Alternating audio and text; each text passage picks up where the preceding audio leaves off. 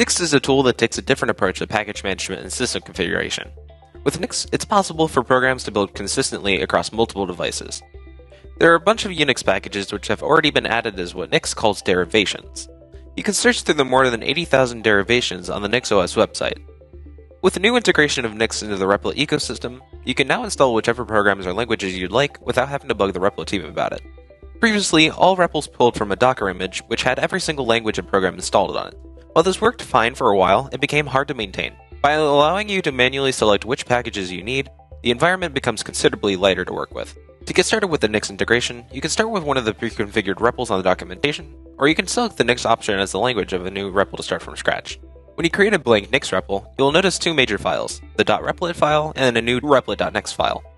The replit file is configured so that the run button runs a command that shows a rather cute greeting. Go over to the replit.nix file and you'll see a file similar to this. You don't need to worry too much about the syntax of this file except for the deps array, which will hold all of the derivations you want to use.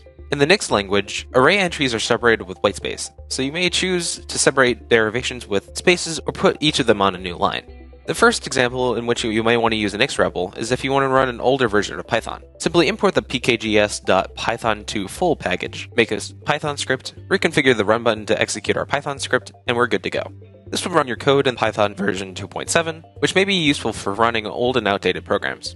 Another example involves running a completely new language.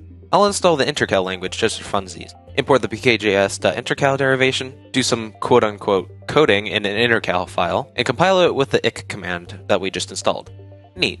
That's all you need to know about Nix integration on Replit. Although it's in its early stages, there are so many things you can do with it, and I implore you to play around to really get a feel for what it can do. If you want to see more videos like this, make sure you like this video and subscribe to the channel, and I'll see you next time.